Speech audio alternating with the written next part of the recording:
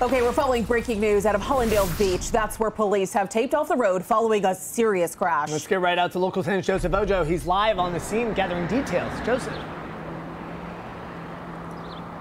Good morning, guys, and at this time we are working to get more information from Hallandale Beach Police, but at this time we do know that this is a single vehicle crash that did occur earlier this morning. Let's go ahead and take you to that video of what the scene did look like earlier this morning when we first got here. You can see that that car is completely unrecognizable, a complete mangled mess. That car appearing to be cut as well, and heavy damage to that car. You can see the inside of the car, airbags deployed, seats and other interior of that car hanging off.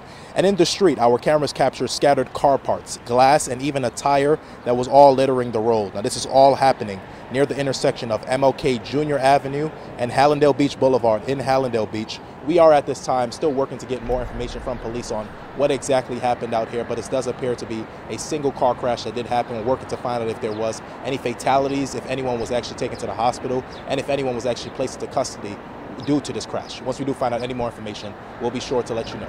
We're here in Hallandale Beach. I'm Joseph Ojo, Local 10 News.